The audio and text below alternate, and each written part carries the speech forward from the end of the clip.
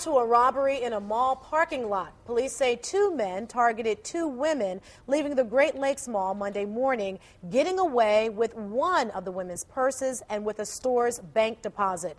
News Channel 5's Paul Kiska spent the day talking with investigators. And Paul, it seems like these robbers knew exactly what they were doing.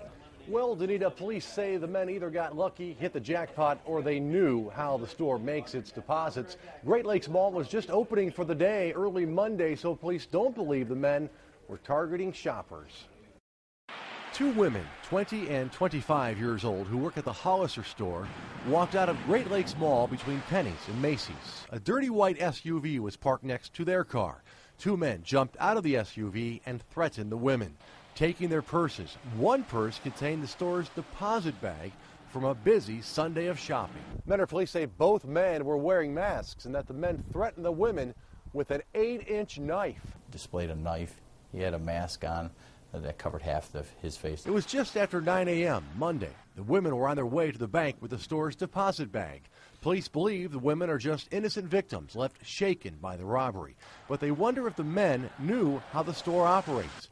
Police say the victims did the right thing. Give them your bag. It's just property, money. You can always get that replaced.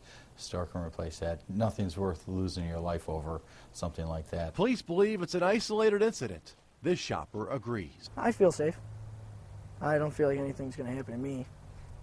But if something were to happen, I don't know what I would do. All right, so the men, guess what? They got away with those deposits totaling $4,000, plus the women's purses, personal belongings, cell phones, and a camera. Anyone with information is asked to call Mentor Police. In the newsroom, Paul Kiska, News Channel 5.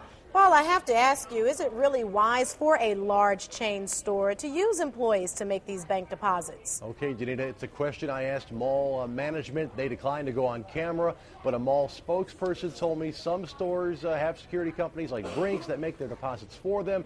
Others use employees, but it is up to each store. All right, thank you very much, Paul. Okay.